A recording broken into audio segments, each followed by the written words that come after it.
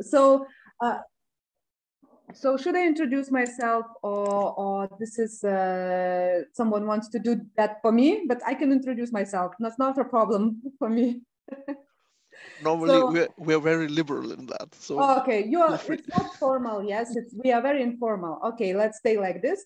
So I am associate professor at Mykolas Romeris University in Lithuania, Dovile Sagatiene, and I joined ELPIS network just recently, and I'm happy that I can see familiar faces already. This is fantastic to see familiar faces. But of course, I would love to know my audience more before starting my lecture. I am planning to go with the lecture like 30 minutes, but it will be more interactive, and I'm not intended to divide the lecture and the Q&A session. So we will be more like in between and interacting with each other. So welcome everyone. And just, of course, this is the topic of my presentation. So a genocide in Lithuania from legal history perspective. Why? I am legal historian originally. So bachelor and master's in law and my PhD in legal history actually focused on Soviet law and on Soviet judiciary in Lithuania during the occupation. So this is something very interdisciplinary. Yes, law and history, it's already there. So, research on Soviet genocide I made more than 3 years ago during my Fulbright in New York in Columbia University. So Soviet genocide topic in Lithuania was always hot, but not in the region. But of course, with the new developments in Ukraine, now this topic is getting more and more attention, and I can see that in how many times I already presented that research this season. So not this one, but different angles, but it is a huge demand to know what happened in the region during the Soviet time, during Soviet occupation, not only in Lithuania, but also in Ukraine, in Poland, in Estonia, even in Georgia, in Belarus. What happened there? What is the background for the current war happening in Europe? Because if you could see after my lecture that some reasons are programmed in the past, in the Soviet time. Some unsolved problems led to the war at the moment, Russian war in Ukraine. So you will see that eventually, but I'm not rushing you. So I hope you all have your mobile phones by your side. So anyone knows what the Slido is? Yes. So you either can picture the QR code or go to slido.com and enter the code. So this is your option. I would love you to connect there, because I have like very simple 3 questions for you. So let me escape my screen. Okay. So, but still, you should see the Slido, and I want to go to my account and to see how many. Oh, okay. So you are already in the section, and I would love you now to see what I am seeing, because we will all see what are the results. Okay. So Brazil, Hungary, Germany, Colombia. Nice to meet you. So what else we have? So Greece, welcome on board. So of course, these answers are completely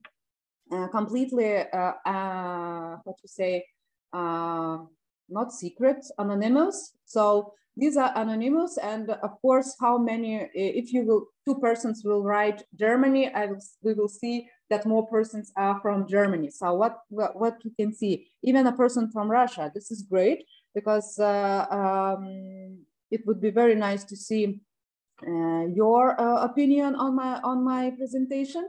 Okay, Germany is leading. So how many people have joined? So I have 8 people on Slido, and how many I have on Zoom? Are those all people who are in Zoom are in Slido? Andrea, maybe you can help us. How many? Sorry? How many on Zoom? How many people we have on Zoom? with me 12. Okay. So not everyone joined, but to Slido, but it's okay. That Germany, of course, is now leading. So now I know my audience a little bit more. So let me go to the next question. So, okay, now the next question. Lithuania is, I would love you also, again, it doesn't need to be very smart or clever or, I don't know. This is something what comes to your head when you see the name of Lithuanian state, Lithuania. I prefer, of course, to say Lithuania. I don't know why, but not, I know why, because I think that Lithuania is the better option than Lithuania. Okay, famous for basketball. So let me guess, maybe someone from South Americans participants did that, because basketball is very good in very popular in some of the American countries too. Okay, Baltic country, famous for basketball. 2 participants are still writing. So I have only 3 persons who contributed. So you can write whatever you want, because I don't know who is writing that, and nobody will know who is writing that. Okay, so Baltic country, that's good. You already know the region, what it's all about. And of course, you know that the region, Baltic countries, there are 2 more Baltic countries, Estonia and Latvia.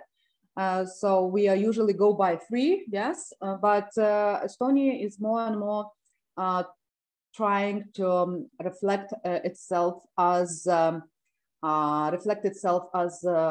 northern country. So that's fine too.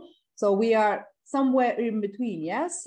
Someone wrote brave China and Russia. Yes, the issues with China, with Russia and Russia at the moment are very not disturbing, but you know, they are challenging. And of course, Belarus, you know, that Belarusian opposition leader Svetlana Tikhanovskaya is based in Lithuania, actually. So this is something very, how to say, it's not brave, I think, it's a necessity. It's, I don't think that Lithuanians are braver for any other country or any other nationals. Just, you know, we must be that way if we want, you know, to proceed, if we want to stay in a free country. So Lithuania is, okay, great. So the last question is this one, Russia is. So what comes to your head when you hear Russia? So this can be, again, completely not fun, not so smart, not everything. So, okay, where is that? Why I cannot see that anymore? It should be, okay. Okay, Russia is, one person is typing. You all can see what is happening, imperialism. Yes, now is the new word to describe imperialism. I believe that word describe Russia as imperialistic, because for a period of time after 1990s, it was, you know, how to say, that word was, you know, out of vocabulary, because, you know, everyone expected that Russia will become democratic eventually, that it will be decolonized, because, you know, decolonization happened de facto, yes, because all the former Soviet occupied states, including Lithuania, decided to go their own way. Yeah, aggressive, of course. Now in the context of the war in Ukraine, yes, aggressive. This is very, can you see that those 2 words are very linked? Yes, imperialism is usually very aggressive. Yes, largest country in the world. Yes, of course, it's complicated. Yes, aggressive, complicated. Yes, it's complicated, and there are many attempts, a lot of attempts to explain Russia. Yes, but I think that the best experts of Russia are Russians themselves. They really need to figure out who they are and who they want to be.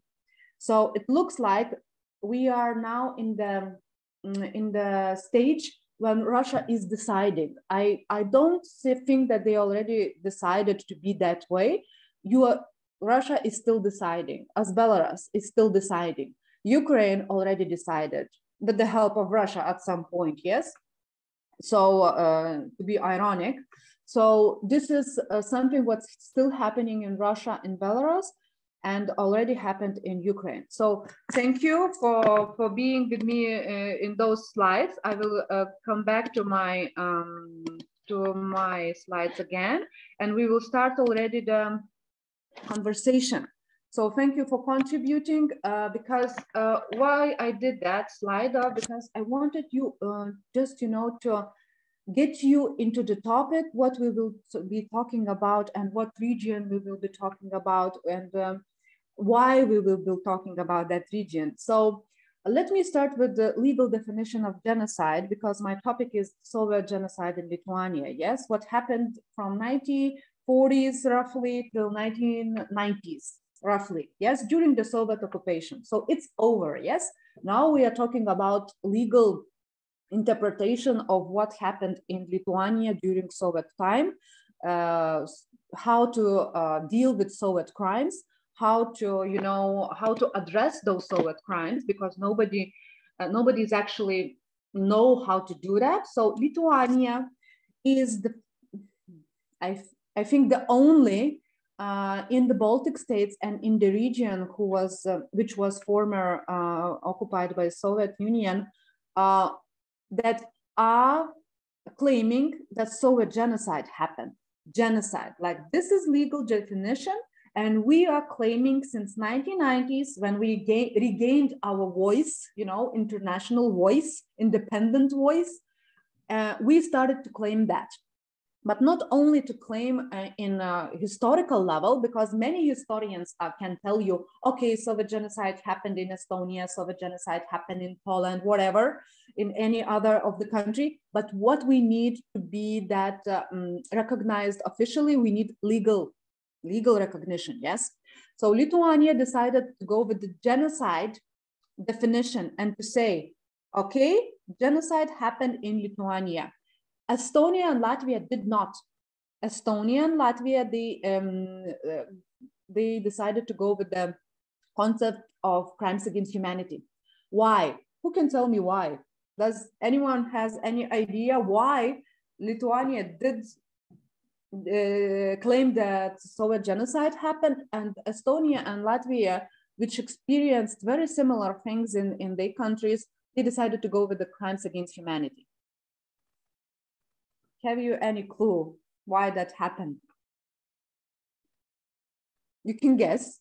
So my guess is two answers to that, actually. One answer is that it is easier to claim crimes against humanity than genocide. Genocide definition is extremely hard to prove, And that's why I put that legal definition here for you to see how complicated it is.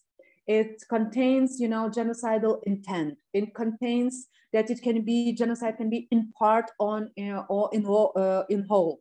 Then it can be against different targeted groups, yes, national, ethnical, racial, religious groups. You cannot see social and political groups. They were excluded, actually. Why they were excluded? Because Genocide Convention was adopted in 1948.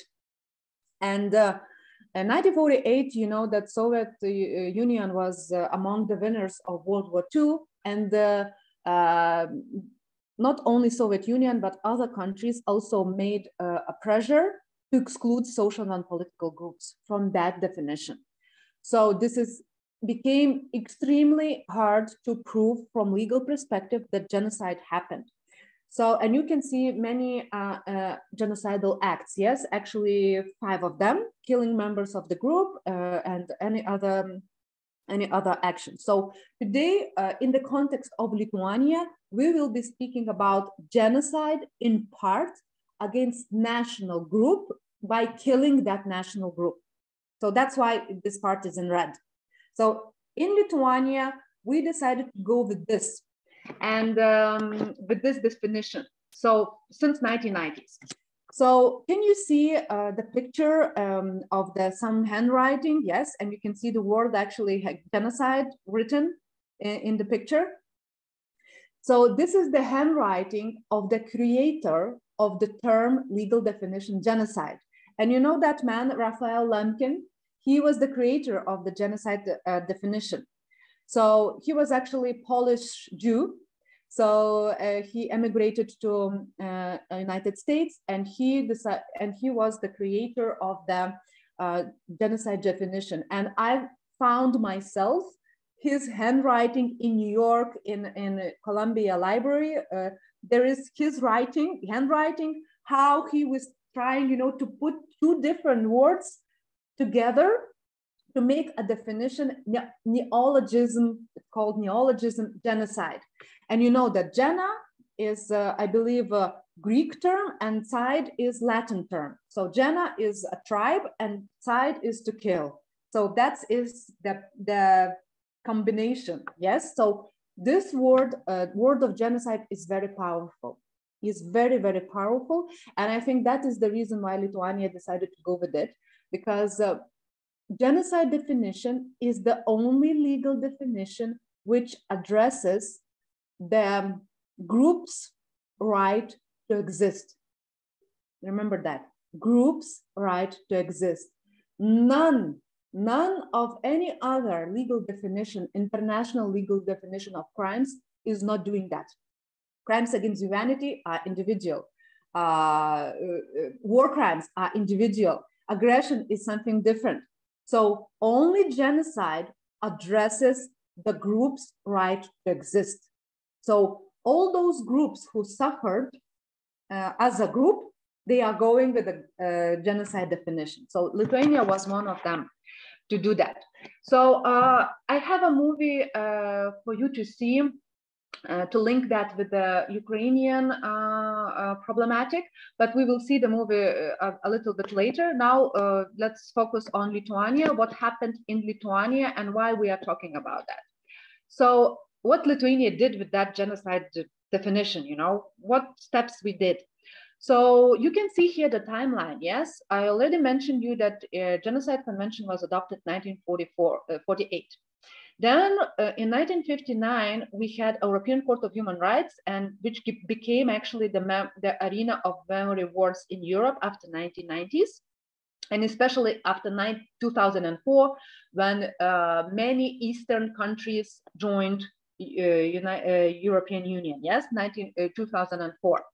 So in 1990s, Lithuania only restored its independence and started to seek at least symbolic justice and challenge false narratives about what happened in Lithuania during Soviet time. Then in 2015, we had first case regarding Soviet genocide in Lithuania in the European Court of Human Rights. And we lost that case, 8-9. So it was Grand Chamber, and we lost it. And we lost it, and that was Vasiliauskas against Lithuania case. And the main question in that case was why killing of partisans, Lithuanian partisans, should be considered as genocide. And the main question in the Grand Chamber was why partisans were so important to Lithuania. Why you are claiming that Lithuania suffered genocide? Because, Soviets killed only partisans, and partisans are not that group protected by the Genocide Convention. So we failed to prove that in 2015. But in 2019, we had second case on that. It was Drėlingas against Lithuania case. And again, the question, why partisans were important to national group? So now we are getting back to the genocide definition we had before. We needed to prove in Drėlingas case that partisans were the part of national group, important part of national group, of Lithuanian national group, and killing them, and deporting them, killing them was genocide action against Lithuanian nation in general. So this is the timetable. Let me give you some main facts, what happened there. So you can see the guy with the eagle on his shoulder. shoulder, yes. So this is a Lithuanian partisan leader. His nickname actually is Vanagas. It's named Eagle. So that's how he ended up, you know, with the eagle on his shoulder. So this is something very symbolic. And now we are talking about Drėlingas case, the last case of 2019. So this is Lithuanian partisan leader Vanagas, and he was captured and murdered eventually in Lithuania in 1956. So during Soviet time, when partisan warfare was already starting to fade, our partisan war was almost over. So our Lithuanian partisan leader, what was his name? Now I just cannot remember, but Adolfas Vanagas. Adolfas Vanagas, and he was captured and killed by the Soviet troops. So not troops, but NKVD. So the second question, the second person you can see in the photo, I think you might guess who is this. It's not Vanagas, it's not the same person. It's the person who was participating in capturing operation. He is Drėlingas. His name is Stanislavas Drėlingas, and he was sentenced in Lithuanian national courts for committing genocide by capturing a Lithuanian partisan leader, that he committed genocide action. And he complained to European Court of Human Rights. He complained that, saying that, you know, guys, I'm not happy with the national courts of Lithuania because they sentenced me for the crime, which is not the crime at the time I made it. I mean, in 1956, I was not aware I was making genocide. You know, that principle of nullum crimen sine lege, no crime without the law. So he was claiming that. And he was going by the Article 7 of European Court of the Convention of the European Convention of Human Rights. So that Article 7 prohibits sentencing persons for action which was not a crime during that time when the action was done. So Drėlingas was claiming that, and he was saying, "Come on, it was not genocide at that time in 1956." So you can see the whole list of main facts, what happened there. So Drėlingas was actually a KGB officer, yes, and he was participating in the detention operation of Adolfas Vanagas. So he was claiming he could not know that his action could be punished as for genocide in 1956. But very nice, now we have the ruling of European Court of Human Rights of 2019 on this case. So the court said, so the first thing the court said, that partisans were the essential part of Lithuanian nation. The actions against them which eventually caused their death, torture of Vanagas and then killing him, were genocide of Lithuanian nation in part, or at least since 1956. And the complicity in genocide was also punishable in 1956. So how the court shifted from the first case in 2015 to the 2019, yes? How did it happen in 4 years? So I must say that in second case, we had better position in time frame, I mean, because in that case, you remember the action took place in 1956. And maybe some of you know, or maybe not, but Genocide Convention was already in force by that time. So Genocide Convention was adopted in 1948.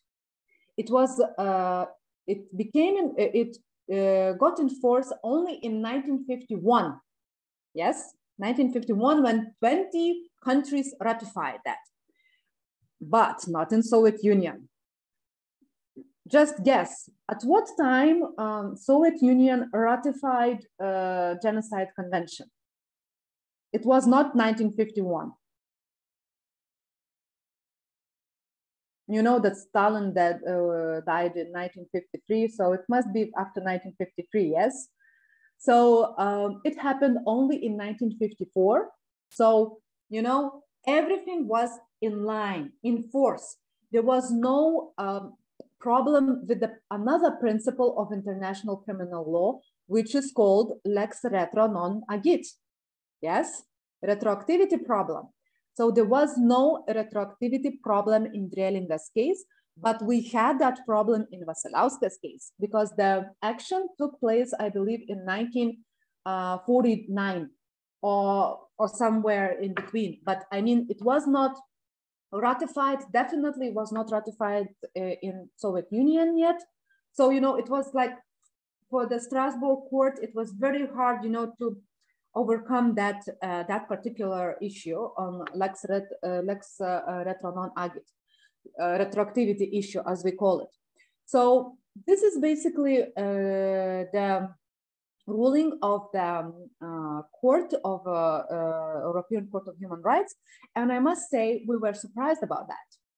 We were surprised about that because we were sure that, you know, in the second case will follow the first case, which we failed because it was Grand Chamber and everything. So we were surprised about that case, that we won that case. So this ruling is actually the first and only ruling by any international court saying and recognizing that Soviet genocide happened in the region. So that what Soviets did during Soviet time, some of the crimes can be recognized as genocide. This is the first time and the only. No one else did that. So when I am talking with my Polish colleagues or Ukrainian colleagues, they are, you know, fascinated. They are asking me how you did that. So I said, you know, it's like 30 years. It took us literally 30 years to get there. So this is the combination of political and legal efforts to do that, because we, you know, we made a lot of legal regulations regarding that. Then we made, you know, to the European Union and to the European Council. We became the part of European Council and became the part of European Court of Human Rights. And we could deliver the cases in the European Court of Human Rights. So this is something that we eventually did it, but it was extremely hard. And of course, after that case, we had very unsatisfactory comments from Russia. It's normal, I guess, yes, to get those comments. So, and now you know that Russia is again out of European Council, yes? Out of European Council for the second time. For the first time, they were out after Crimea occupation for 5 years. They came back in 2019, and now they are out again. So, of course, Russia will not implement that ruling. Of course not. But this is crucial and symbolic gesture for the victims of Soviet crimes. Not only in Lithuania, not only in Lithuania. It's of course Katyn in Poland, then Estonia, Latvia, Georgia, Belarus, Ukraine, all that region. And even I think Eastern Germany at some point, I am not sure, but maybe. But this is something, you know, that was never, Russia was never accountable for what it did after the World War II, because it was among the winners, you know. We had no Soviet Nuremberg. We had no Soviet Nuremberg. We had, you know, we had dealt with all the Nazi crimes, but not Soviet crimes.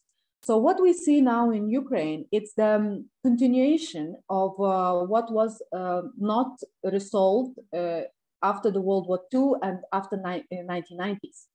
Because all those, how to say, all those developments we see right now, they are very much linked to the crimes which were not addressed at that time when the Soviet Union collapsed.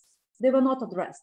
And of course, Lithuania was among the leaders to claim that, you know, to equalize Nazi crimes and Soviet crimes. Yes, you know that initiative, I believe some of you might heard, but European Commission and other European countries were, how to say, reluctant to do that. And it's normal because we hadn't had any voice to tell our story for 50 years. You know, nobody knows about that. So I'm very grateful for ELPIS network to tell you the story and to tell the story from legal perspective as well, because this is legal perspective, very much legal perspective happening right now. And of course, a lot of evaluation needs to be done from legal history perspective, because we need to evaluate what happened, you know, 50s, now not 50, 70, 80 years ago. And now we don't have any cases, pending cases, because perpetrators are dead. That's it. They are dead. You know, they are not there anymore. So now we don't have any option, but, you know, to stay with this ruling. And I'm sure you heard about the Armenian attempt to recognize genocide. And, you know, they have the problem of retroactivity, because genocide in Armenia, it happened even before, during the World War I, some in that space, yes. So, and genocide convention only after 30 years. But as I mentioned for you, genocide is very powerful word, because it reflects the right of a group to exist. And Armenians, how did the Armenians recognition of genocide? Only political, yes, not legal. You know that United States already recognized genocide against Armenian nation recently, I believe last year it was. So only political way, but Lithuanians succeeded to do that in legal way. So this is crucial to do that, because we are seeking symbolic justice. We are not seeking, you know, reparations or something like that. We are seeking simply that the perpetrator must be named and the victims must be recognized. Like, you are the victim of Soviet genocide, and we know that, and we respect you. So, and then how we can move on. Yes, then how we can move on. So how Lithuania moved on. This is the state funeral even before Drėlingas case, the ruling of Drėlingas case in Vilnius in 2018 of Adolfas Vanagas, because his body was found only in 2018 in secret cemetery. Secret for like, nobody knew where he was buried in Lithuania. So we found him. I mean, we found and identified his body, and we had a state funeral in 2018, even before the Drėlingas case. So this is how Lithuania moved on, and we are moving even further, as you can see. But in order for any other country in our region to move forward, this is also crucial, you know, to come in with terms with your past. Just, you know, you need to find a way how to heal, and legal way is perfectly fine also to heal. So this is the movie I would love also you to see.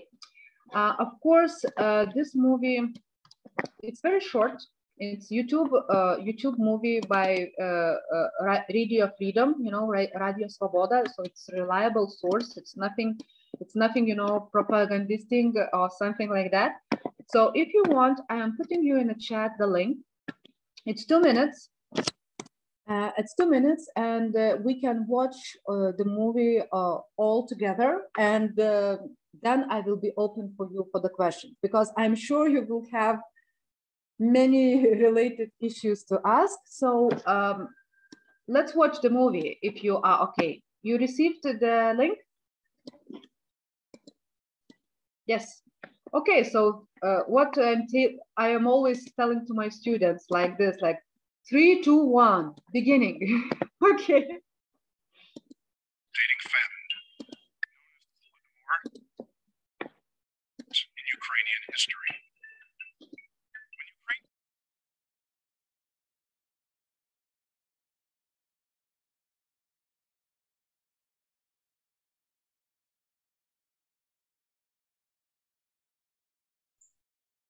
I'm sorry to interrupt, but Professor Vasco sent me an email and he apologized because he couldn't make it because he had some personal affairs to that he couldn't postpone. Okay. Wanted to say that no problem. Thank you for the notification.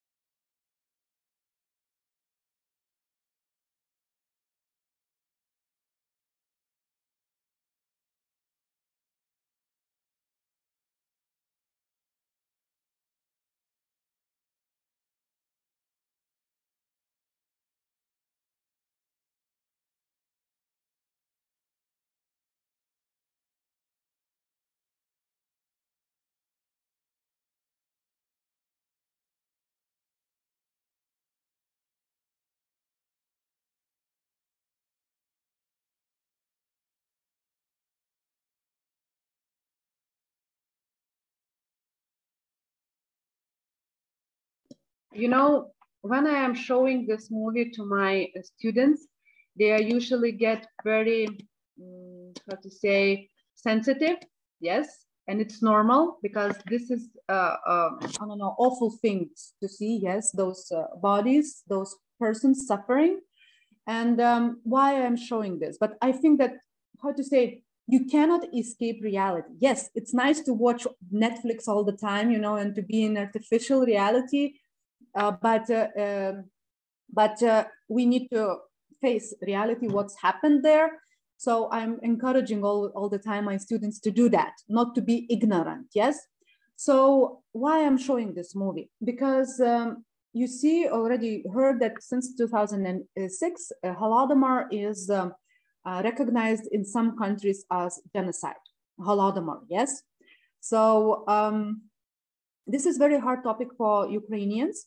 And this is even harder to speak about Holodomor right now, that now what we have now in Ukraine at the moment, you know, the blockade of the ports, and not only hunger may come to Ukraine, but also to the Middle East and Africa, because Ukraine is actually delivering all that food, grain, to those regions. And without that grain, the refugee crisis, next refugee crisis can be just, you know, around the corner.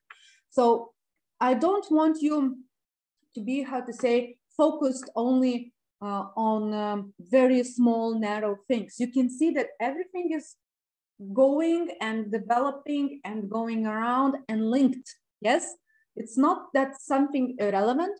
So Holodomor is not officially, legally recognized as genocide, not yet. Of course, because, you know, Ukraine has much more things to do right now. They cannot focus on that, yes? But Holodomor is actually, Holodomor is actually, has the best chances. I'm sorry, I will need to go to calm down my kid.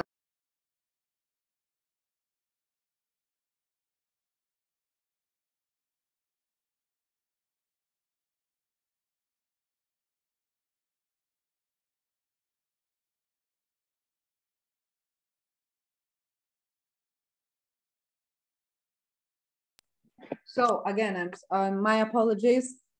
I'm, you know, with my kids today at home, so this is sometimes challenging to do, but it's fine now. So what is happening? So Holodomor has never been recognized as genocide legally, but it has best chances to be recognized. And what we need for that? We need legal historians. We need legal historians to explore what happened at that time using legal history methods, because prosecutors are not able to do that. I mean, prosecutors are not able to do that. It's impossible to do that, because if you as a prosecutor will be reading a document, like some report written by Soviet time, you need to know how to read it, because it can be mix of disinformation, diminishing, falsification of facts. And, you know, this is something you need to have like a legal history background to understand how to interpret the facts and what facts are real and not real. So, and to make a case of it, yes? So Holodomor is actually has the best chances to be recognized. And Katyn, you know, Katyn massacre in Poland. So this is something that Polish colleagues are also, you know, trying to do, but it's not happening right now. They are still struggling to find out the way to do that. How to explain the Katyn massacre, yes. So they are, you know, you can see the wording, Katyn massacre, not genocide. Holodomor, not genocide. This is something, you know, to name it, to title it, to just, you know, to how to say, to see it, to spot it, how to name it, how to title it, how to define it. So still Ukraine and Poland are still looking for titles, how to call that. But then legal historians can join and to make the case from that. So I think I already did my part. So waiting for your comments, remarks, whatever you want to say for me. So thank you for your attention.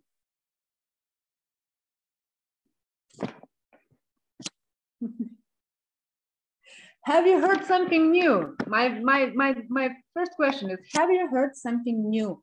That would be, you know, the biggest benefit if you heard something new.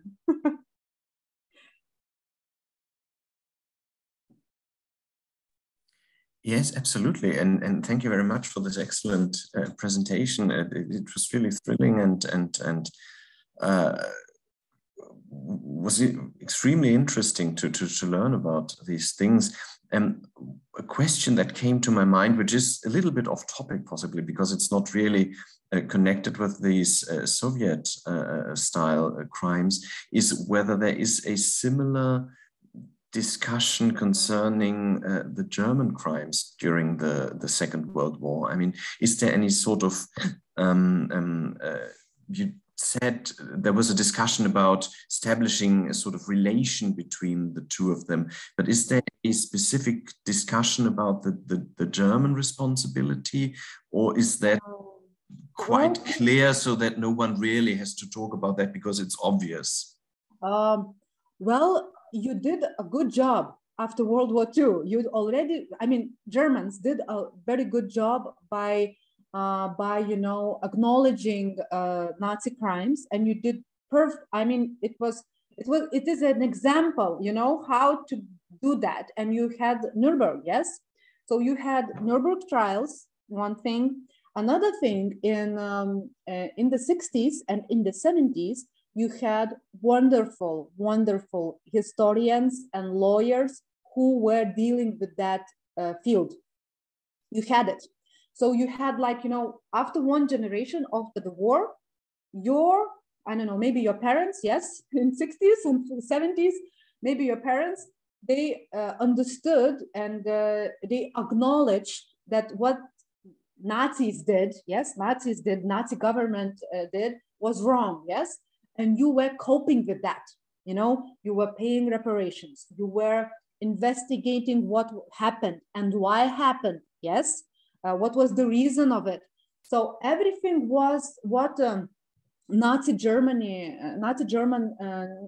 crimes in our region. I mean, in the occupied region in Lithuania, it's more or less, how to say, not so painful for us, because it was like 3 years, you know. So it was 3 years, and in Lithuania, For instance, the target were not Lithuanians, Jewish. Jewish were the target. So I haven't heard about Nazi crimes, discussion, Nazi crimes in Lithuania during 3 years of occupation since 1941 till 1944. Of course, I heard about the administration, what happened there. Of course, there was restrictions in judiciary and everything. It was, occupied also. But the target of Nazi crimes were Jews in Lithuania. And then we have a problem because Lithuanians helped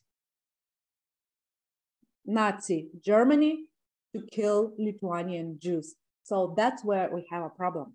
And this is the problem we are still facing. Why? Because even some of Lithuanian partisans were committing crimes against Jews. So now we have this problem because I'm saying that some. We had 20,000 partisans and only it is estimated from 5 to 10%. Partisans were, those persons who were some of them who were participating in killing Jews during the Nazi occupation, then they went to partisans, joined partisans. So that's what's happened. And then we have a problem, like very big problem about that narrative that Lithuanians, Lithuanian partisans were bandits, Nazis, collaborators, killers. So we have that problem because, of course, Soviet propaganda used that and in a good way. I mean, in a very, they managed that very well. I mean, this is like an example of perfect dissemination of some narratives. And Lithuania was not telling their own story, but we must admit that our own story needs to be still, balanced. We still need to balance it. So I hope I answered your question in quite detail. Yes, absolutely. Thank you very much. I was wondering if there was some sort of partisans that were fighting against German army and the Germans pretty much the same thing. As far as I know, maybe there was some because I'm not, the expert on that particular issue. Right. But I must say that, German occupation was seen as a liberation from Soviet occupation. Ah, okay. On a chance to get again independent. So that's why, this is very complicated combination of our expectations and the real plans of Nazi Germany. Yes.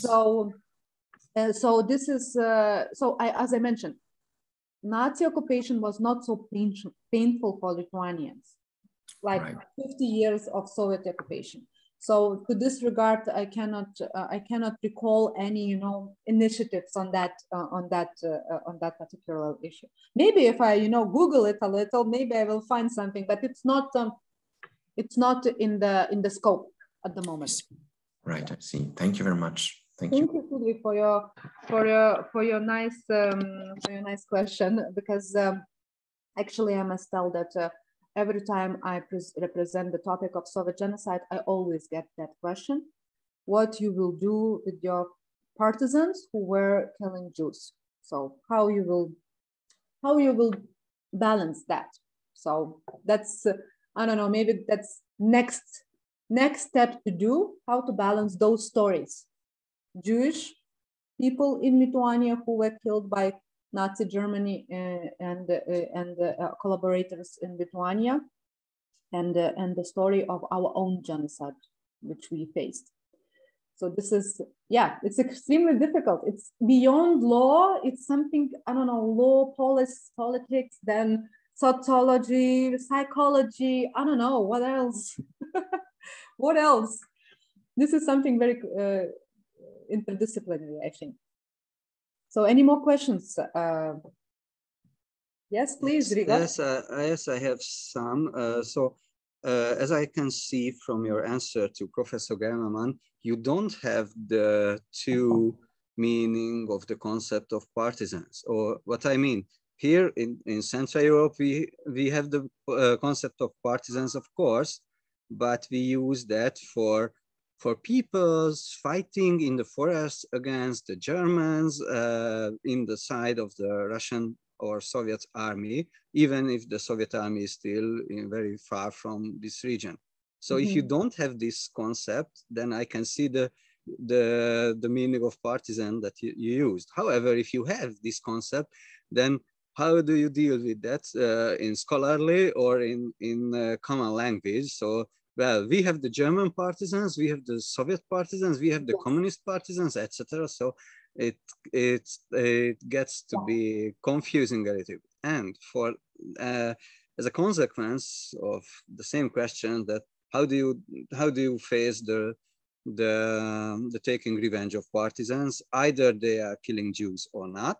Because the movie with Daniel Craig, Defiance, just came to my mind with the taking revenge of a collaborating village.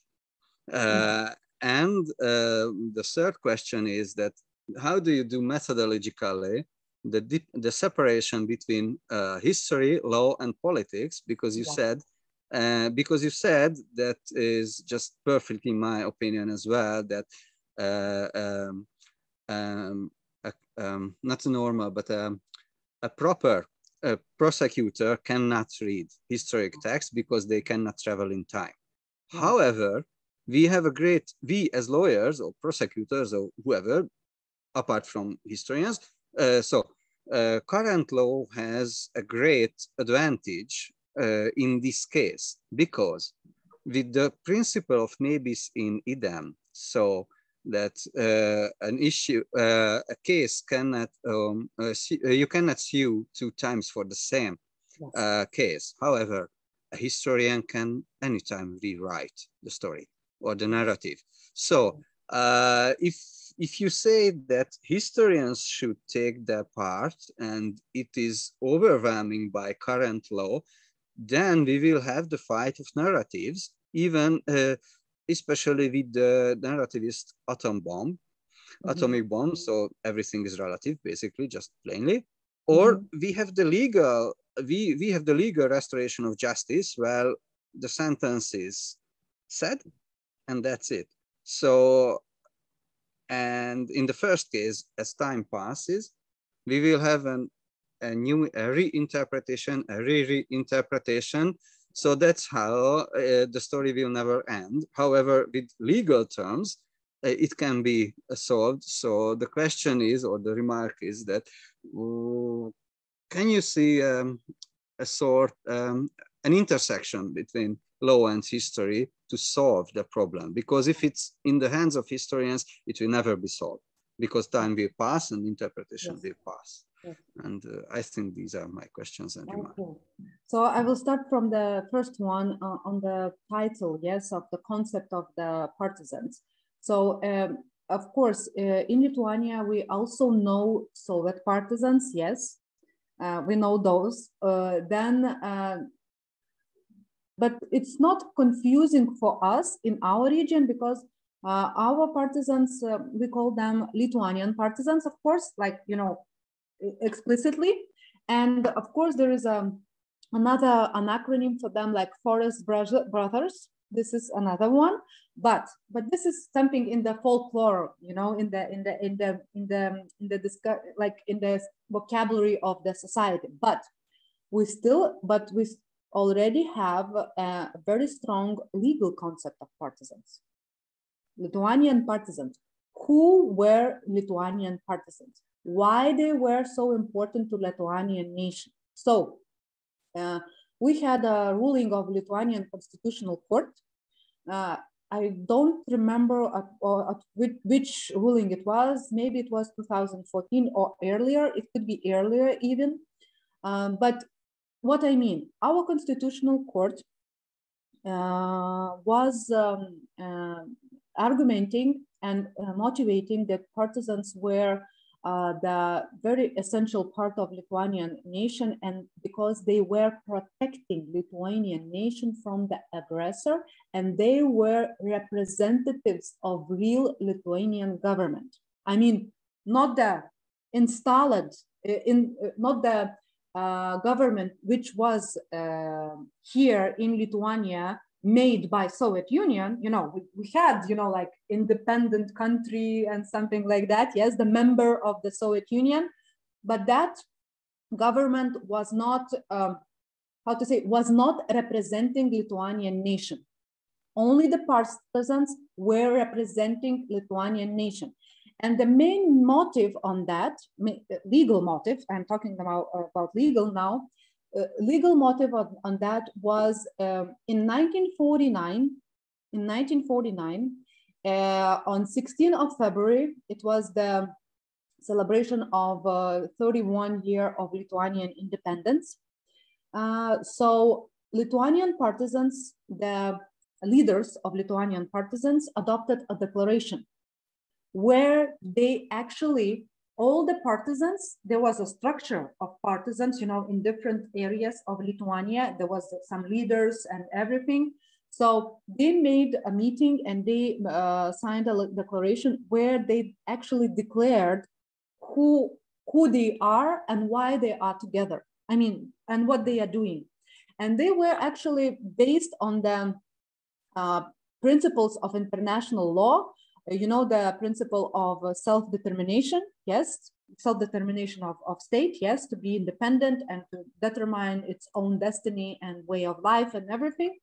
So this is the document. I think it is already translated to English as well. I can find it easily for you in Google and put it in the chat. So on this document, our constitutional court already motivated and argumented who were the partisans and why they matter. And that argumentation went to European Court of Human Rights and it was approved. I mean, it was like in Drėlingas case. I mean, in Drėlingas case, we needed to explain exactly that thing and we did it. And it was, of course, I don't want to go to specific details. You can find the Drėlingas case very easy in internet and to figure out. But this is something very, how to say, dense argumentation, very strict argumentation. I mean, the argumentation which was very, very legal. It was not, you know, political or something like that. So the concept of partisans in Lithuania, they have a very big role in our statehood history, yes? So they were the representatives of the independent Lithuanian statehood, not occupied by the Soviet, but the independent Lithuanian statehood. I don't know, like you have some countries have the opposition in exile, yes, because they cannot work in the country. For instance, in Belarus, yes, no opposition can stay in the country no longer. So Lithuanians had the opposition in the country, and those of that opposition were partisans because they were representing and they were supported, very important thing, were supported by Lithuanian nation. They were supported. I mean, they got food supplies, they got coverage and everything. They were supported heavily by some regular people. So, but were they elected somehow earlier as the governments in exile? Because in this case, anyhow, I appreciate the argumentation and the reasoning, and anyhow it can be legal. For me, it's unimaginable that a combating force can have legal recognition, even if it's the European Court of Human Rights. Yes. So for me, it's a little bit meta-heuristic argumentation. Yeah, of course. I can, you know, this is completely understandable that it might look like this. And as a legal historian, I am not so deep into those details. What you are mentioning now, then this is already the field that I need to work on more to address all the questions, but still, this is very, that's why I'm saying a lot of questions are related. Yes, when we are talking about this case, we are talking about everything like statehood, international law, whatever. This is a complex issue.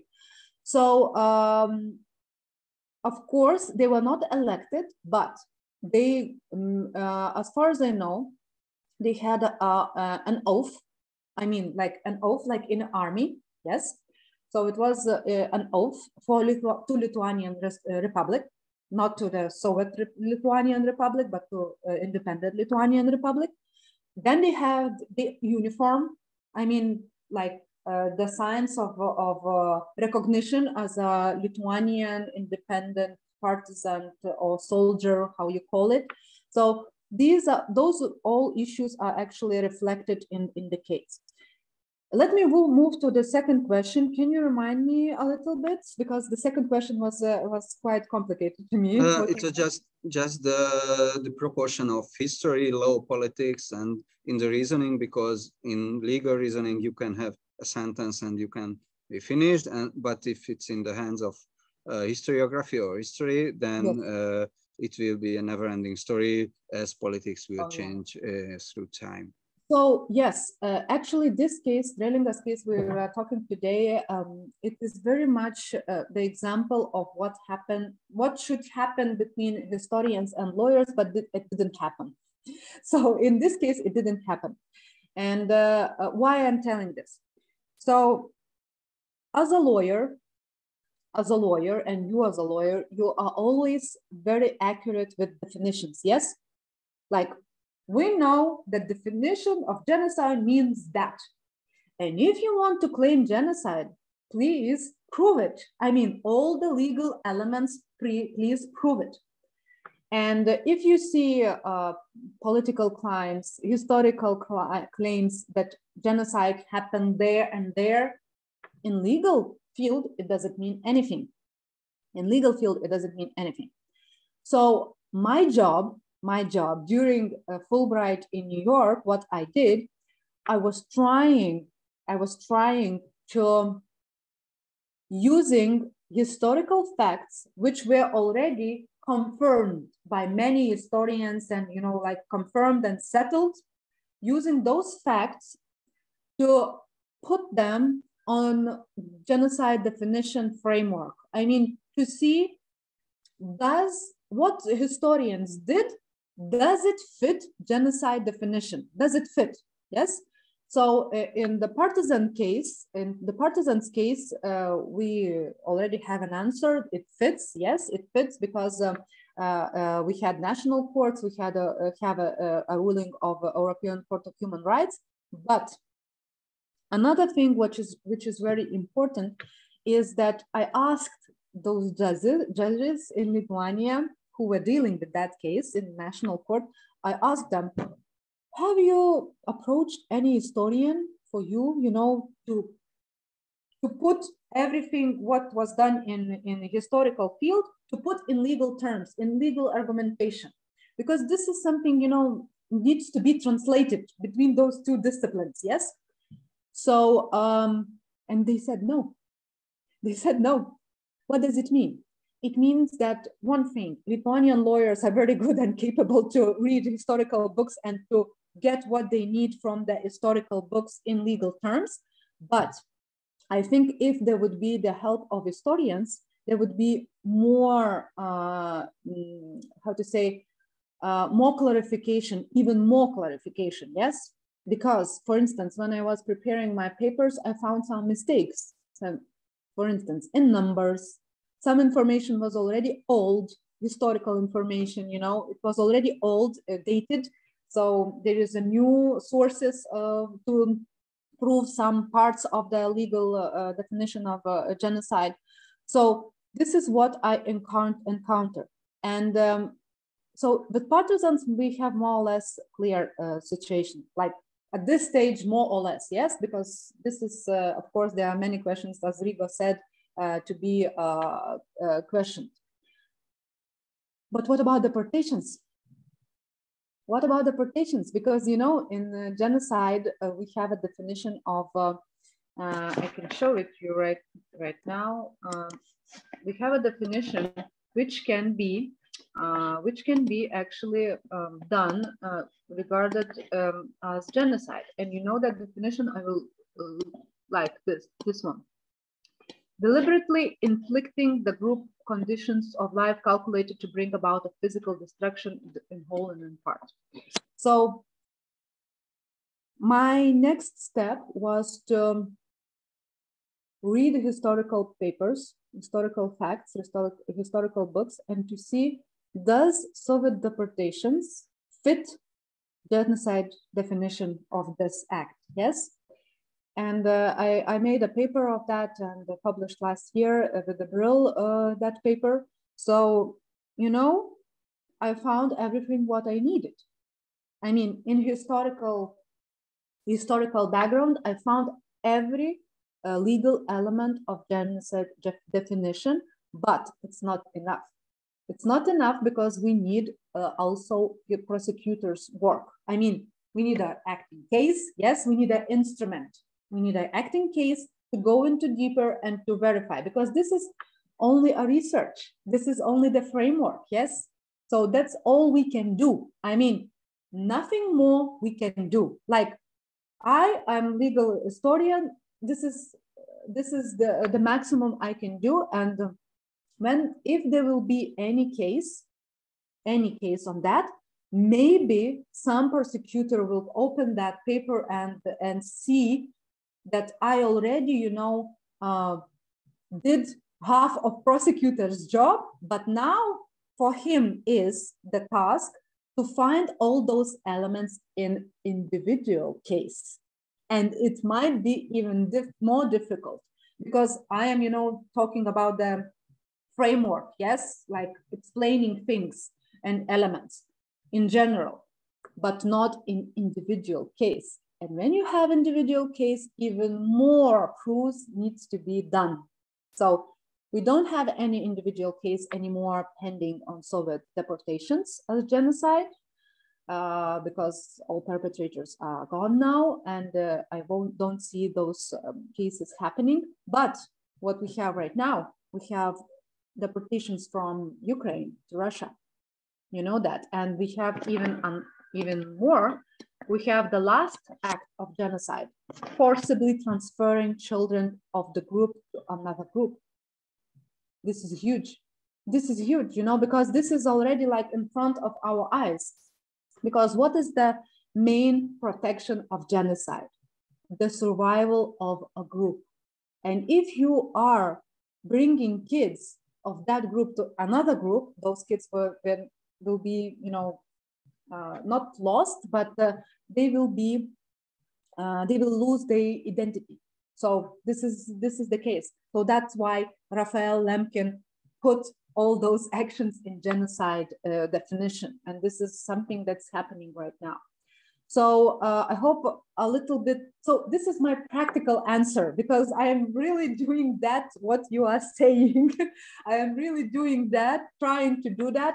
But of course, with every individual case, it will be different. I'm just giving theoretical background from history and legal perspective, but not on the individual case. The prosecutor will still need to do his job. Of course, he or she can ask me how to read some documents, how to find those documents in our house, how to prove some elements. But of course, individual case can be completely different. So thank you, Rigo, for your questions. Thank you. Happy you asked. So maybe everyone are already tired. No, I think that already you are tired. This is a hard topic, you know, it's very hard topic. Well, in any case, oh, excuse me. Please. No, Dr. Barajou, would you like to ask a question? No, it's fine. After you. and it's just a very short one. I don't know. Possibly it's again a little difficult. But I was wondering if you could say, as far as the time frame is concerned, the period where this genocide happened.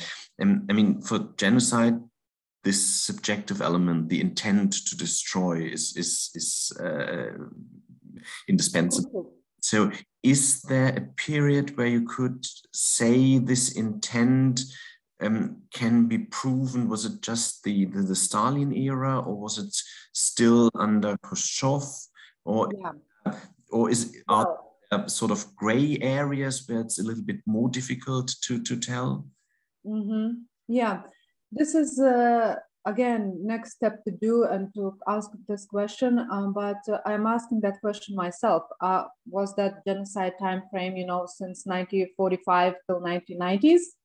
So, and this is something to explore, but in my opinion, my personal opinion, what I can see right now, Soviet Union haven't, how to say, when Stalin died, the goals of Soviet Union haven't changed.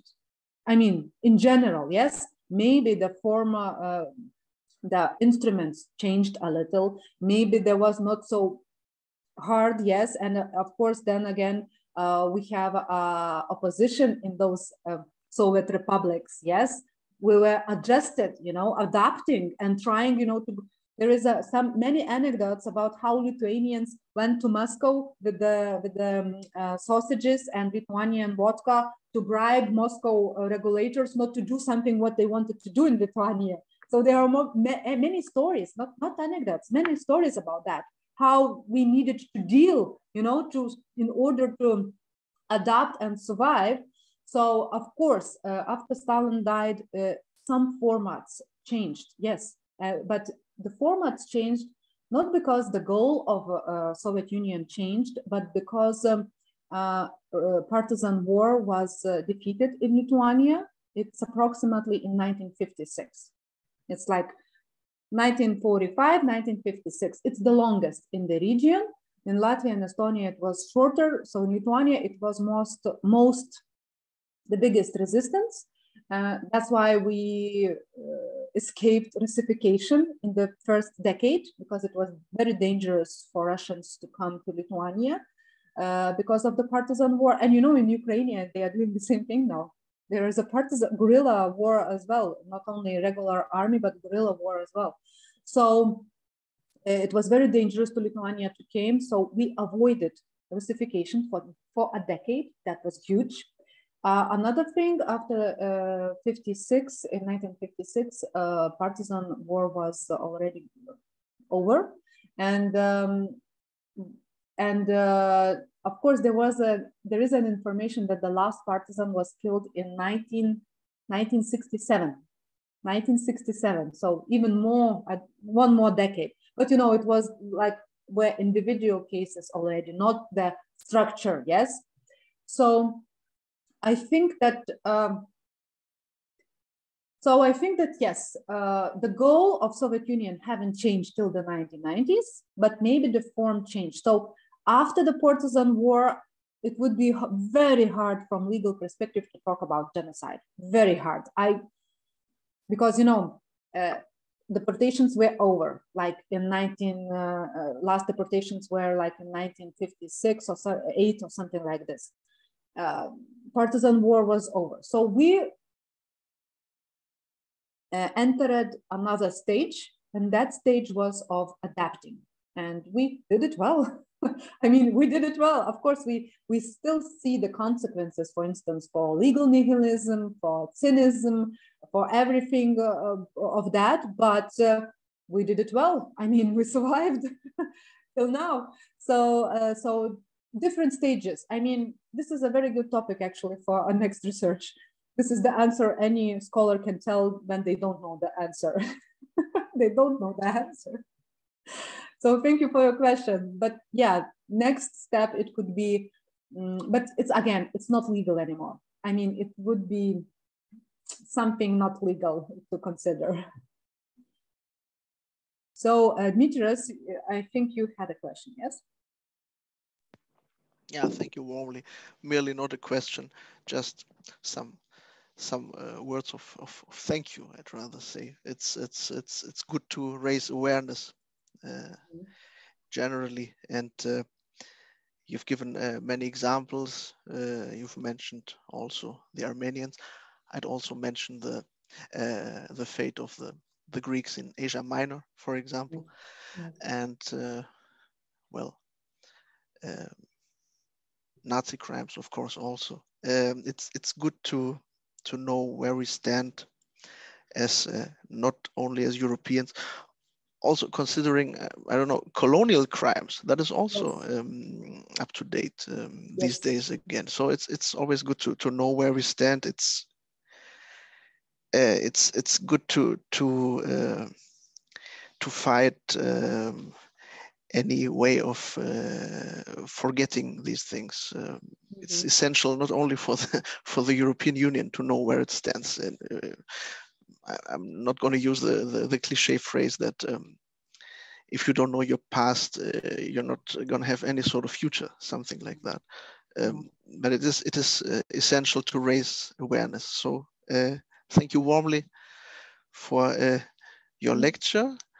And well, I guess we learned a lot today. Well, I'm very happy to contribute to ELPIS network because I feel that you're a very active community and very impactful community. So I'm happy to be the part of this community. And I hope that we will see each other in the next activities. So just maybe another thing to consider, just, you know, we need to find a way how to not only how to survive, but also how to tell our stories and to balance them, all of them. I mean, Nazi Germany, Greeks, Armenians, you name it. I mean, we still need to learn how to be in one space. Yes, of course, we are doing much better now than we did last time. We're doing much better now, but of course, some states are still considering themselves colonial, imperialistic, and they are doing the thing they wanted to do. But I just hope that Russia will find a way to, will find the bravery and strength to acknowledge who they are and who they want to be. This is my only wish. I think that's you know, that war is harming not only our region, but the Russia itself a lot. I mean, they are suffering a lot from that. And this is very sad to see what's happening there as well. So thank you again for the nice meeting today. Have a nice midsummer. Thank you very much. Thank you. It was a great pleasure to have you here. Thank you. Okay, so thank you so much. Yes. Good.